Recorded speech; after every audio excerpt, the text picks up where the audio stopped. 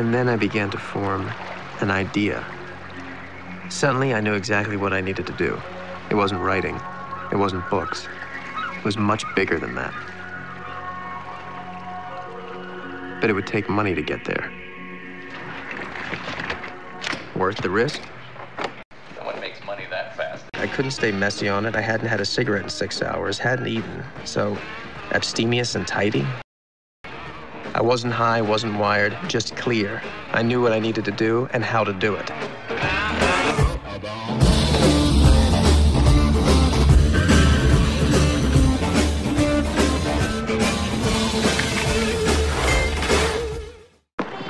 I made some new friends who invited me to the beach.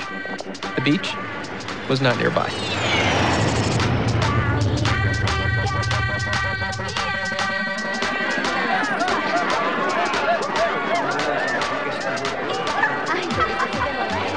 All my fear, all my shyness, gone. They've done 4 basic trials. It's in phase 3. But mere lounging wasn't enough.